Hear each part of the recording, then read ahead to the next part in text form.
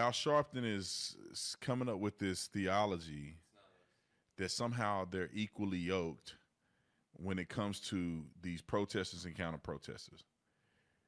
If you ask me, I believe that the counter protesters are defending the campus and defending their rights. When you got an invasion on campus, people are invading, people are bludgeoning others, and the ones who pay their tuition are saying enough is enough. If the police officers aren't going to do anything, then we have to take over our campus. I don't think it's anything wrong with that. Is it against the law to defend the campus? Is it against the law? Somebody tell me if it's against the law to defend your own campus. I don't feel sorry for these people, but the thing that bothers me the most is that why do black people take the stance on this? I was looking at a stat where it shows Joe Biden's vote in 2020 compared to 2024.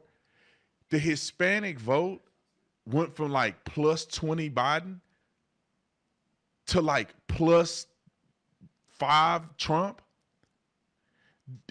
30 and up or 30 and under or some statistic like that went from like plus 60 Biden to like plus 40 Trump or something. It wasn't that extreme, but it was somewhere around there where it went from plus Biden to plus Trump.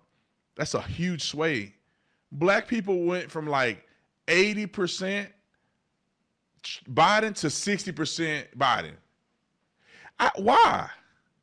Can somebody explain to me why do our people, the people of the melanin, why do we support Palestine? Why? When I say the people of the melanin, when you go on TV and you just randomly see a black person on there, they somehow take the side of Palestine. They take the anti-Israeli side, anti-Jew side by default. I was looking at some girl on Instagram that I think she got drafted to the WNBA, black girl. So I never heard of her before. So I clicked on her page to scroll through her account. And in one of the videos or one of the pictures that she had a Palestinian garb on. Why? You have no connection to Palestine. Why is your default position something stupid?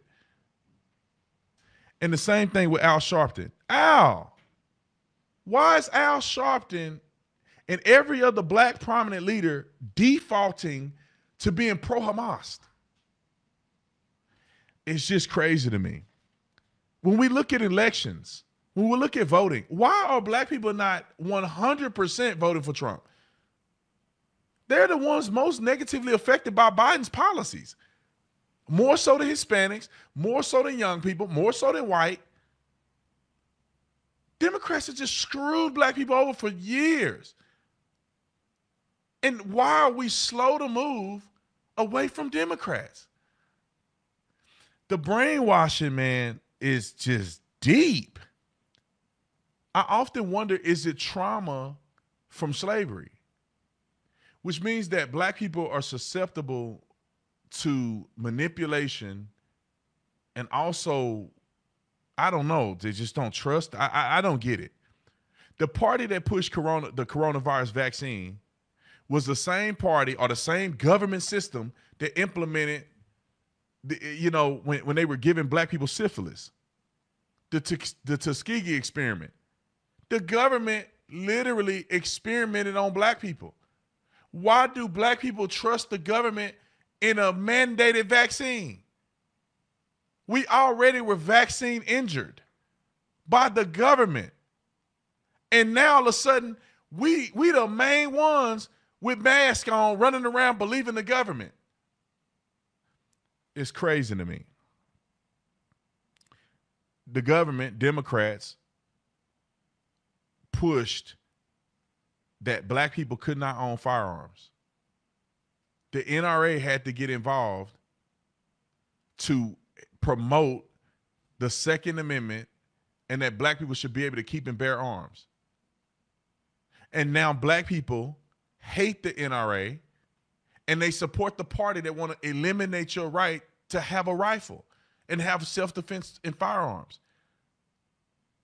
It doesn't make sense to me.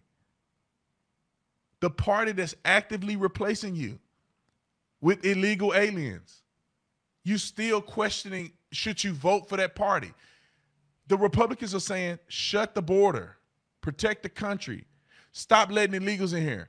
The Democrats are saying, we're sanctuary cities, bring as many as the Lord thy God shall be able to send. And then they, in the community, run by Democrats, taking benefits that could have been given to black people. And then you look at the money. Black folks crying about reparations. They didn't gave Ukraine $100 billion. They could have gave black people reparations with that money. The people in power that you're voting for would rather give it to Ukraine than give it to you. But you still voting for them. The party that wants you to kill all of your children through abortion, you vote for and you advocate for. The black churches advocate for abortion. Do you not know this is the extermination of your people? They don't have abortion clinics in the majority white neighborhoods. They don't. You want to find an abortion clinic, find a black neighborhood. They got a few of them on the block. You want to find a liquor store, go to the inner city. Come on. But you're still voting for the same people that advocate for the things that are destroying your own people. We got past, think about it. Martin Luther King, which every street, every city in America got a Martin Luther King Boulevard, and all the crime is committed on Martin Luther King Boulevard. But you claim that Martin Luther King is a hero, and you claim that you honored his dream. His dream is that you should be judged by the content of your character, not the color of your skin. But then you voting and supporting a party that wants you to be judged by the color of your skin and not the content of your character. You can't make this stuff up. And Al Sharpton and all these men knew better. And to this day, they know better than what they're doing and what they're promoting. Why are we always on the wrong side of history? I'm just kind of getting fed up on it. Because, yeah, there's some black people that's smart, like me and a few others. But when you look at the large majority of black people, we are ignorant when it comes to voting. We vote for the party that promoted food stamps and welfare, that just destroyed the nuclear family in the black neighborhood. They didn't destroy the white nuclear family. Their kids are only born out of wedlock 25% of the time. Ours is like 75% of the time. We used to be 25, now we at 75. The party that think nothing is wrong with that is the party y'all vote for. Can I get an amen? There you go. I got one amen. Come on, man. Like, what are we even doing here? The same perplexity that I have for the church that I mentioned last week is a similar perplexity that I have for the black community. What are we doing? We call our mixed children black. That's a white supremacist tactic, and we embody it.